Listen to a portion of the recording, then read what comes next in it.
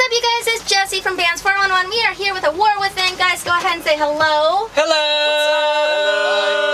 I was ready to harmonize and no one else was. If you guys want to go ahead and introduce yourselves for the lovelies who should know you, but probably don't. Well, just in case you don't know who I am, I'm Colin Farrell, and if you haven't seen my movies, you should check them out. I haven't done one recently. And he's stuck in a phone booth, too.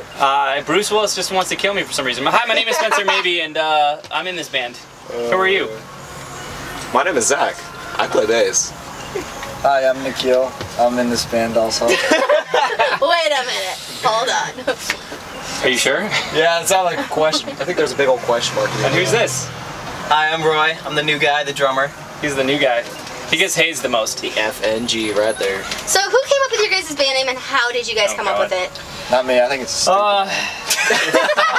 It really is. It's no, like, no, it's cool, man. Literally when this project... it just came to me. No, shut up. Oh my God, no. When this project started, like, always when you start a project, like, naming it is so crucial, because this is what you're going to have to call yourself the entire fucking time. This is what everyone asks, oh, what's your band name? If you gotta say. Alright, can I ask you a better question? Because, like, the history of the band, it's literally like, man, A War Within sounds good because we're just so indecisive. We have a war within is really kind of how we described it. But how about let's ask this question. Can I ask a question? Yeah. Reversing the rules. For everyone who didn't found the name, which is everyone but me.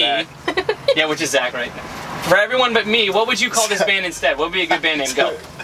Zach, it was like, so Zach, how'd you come up with the band name of War Within? Something fucking, I don't know, trendy like war, but just with like a 4 for an A or some bullshit, so it's like Paris or something. You would just say war, but with a 4 as the A? Okay. Maybe. Something trendy. Dude. I'm just saying. What would your band name I'm be, glad bro? I already had a name, because I could never have come up with a band So name. nothing. What's your band name? Band names are tough. I got nothing. Oh, look at that. I win. Although- Except for Zach, because he made it tough. There is Nikhil back. I've been Nickelback. rolling that one around in my That's going to brain be your for a side couple years, project yeah. for sure. How did you all meet? So, let's see. Since I started the band, The internet, just 100%. I met him, Craigslist? basically one of my old members met him on YouTube, and then he came over, and I'm pretty sure the first time he met, he farted as he left the room. That's why he left like really quick. I think it's because he farted.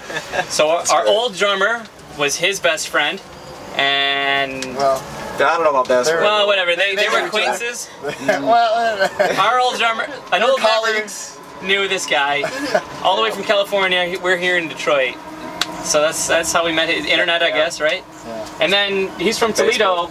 Although maybe And, not the internet, because maybe we played a show with you, or was it the internet? Yeah, no, we played with him. I swear. Well, you came out to. We played the Toledo Music Fest. Did you play that? Yeah, I played with So my then old not band. the internet. That was real life. Yeah, this one we met in Real life person. actually happened. I bought some sunglasses off you guys, and you don't The remember. rest was history. I have no idea. And then, like, I oddly enough didn't send you guys friend requests, and then a year later, I'm in this band. Magic. So, out of the places y'all performed, where has your favorite venue been?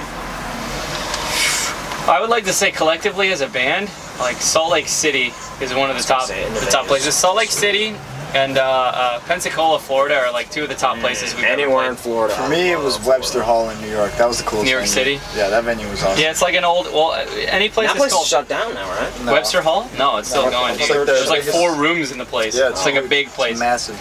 It used It's to be owned by, what's his name, Al Capone. for real. Webster Yeah. Hall was. Yeah. Wow. History. Yeah.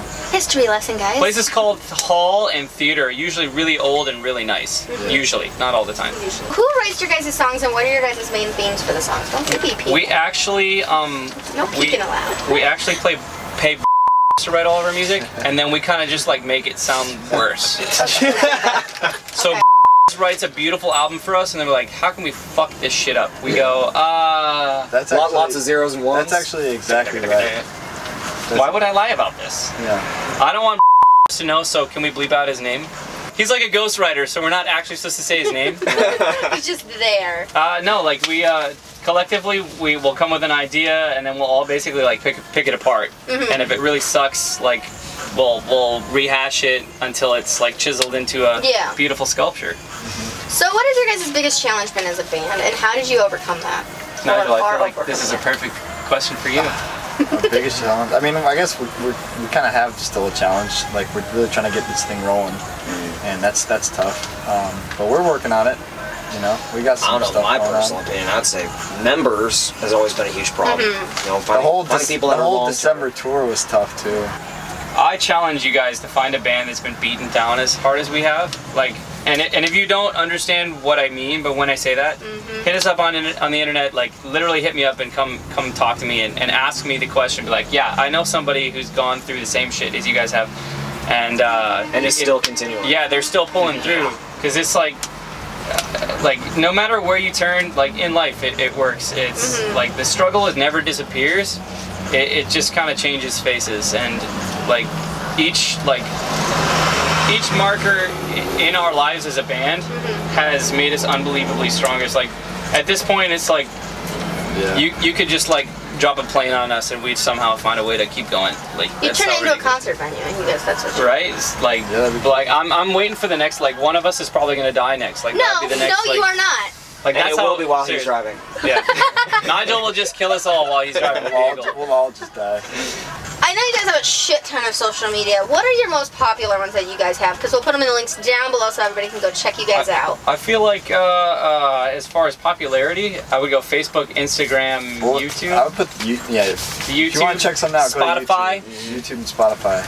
What is your guys' favorite memory been with this band so far? Oh god. Let's go around. Let's start backwards. Go ahead, Roy.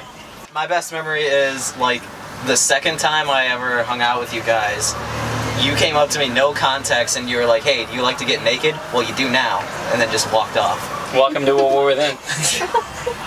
See, it wasn't what you thought you were. So that's what happens on the Pass My Key to Leave. No, if you ever meet me and it's not in a professional setting, I will literally be as naked as possible.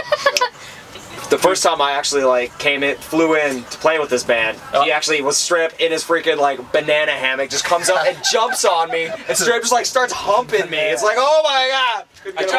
At shows I try to keep that shit under wraps because I might scare people. I feel like I frighten people. You can get more fans. Is that your best memory, meeting me for the first time? It was actually a pretty fun one. I like the shows where people are moving around a lot. Yeah. Those are fun. I'd like to say I'm gonna do two. That's not allowed. I'm gonna say my favorite two memories. I'm gonna do one good and one bad. I'll start with the good one. The good one is when we played Pensacola for the second time. Every show at Pensacola is awesome. The first one, this dude, we played at Bombshells. Yeah. This dude just runs up towards the stage, kicks off the front, does a backflip while I'm singing. Like I was like, holy shit! I didn't know people could do that. Yeah. So as we're finishing, it was my part of the set. I literally got the whole room to jump. So 400 people jumping with me. It was dope. It was a dope feeling. That was the first time that happened to me. The second one would be we played in Georgia. I mean, this happens, but this is just popping in my head right now. This happens all the time where people like you will come out.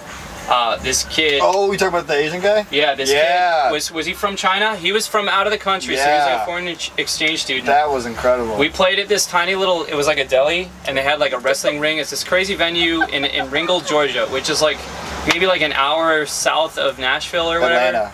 Atlanta. It's like an hour north of Atlanta, something like that. It's kind of in the middle of nowhere. But this kid came to see one of the other bands, he took a bus for 3 hours to come see them, and he obviously watched all the bands, but in a foreign people country, like that, he barely spoke English, man. He was going to school somewhere in Atlanta or something like that. That was awesome. Yeah, that dude. But people like that, people like you who drove 2.5 hours to come hang out. I didn't drive. My roommate drove. Well, whatever. People who come. People like your roommate. People like Sabrina, if you're watching this, people like Sabrina will drive from fucking Timbuktu to fucking come hang out with us, man. She kills so you people out there that are watching, that if that's you, you're I shouldn't have said bad memory, but you're my heartfelt memory. That is all the questions we have for you guys. So I want you guys to go check out A War Within in links down below. Don't forget to like and subscribe to the channel. As always, stay amazing, and I will see you guys in the next video. Bye, guys. Bye.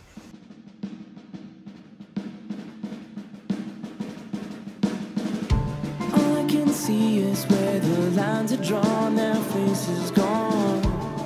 No one ever taught me better. You started. No, you started. No, I want the hardest one. All this B-roll has got to be in your later footage. All this, it's Okay. That was close.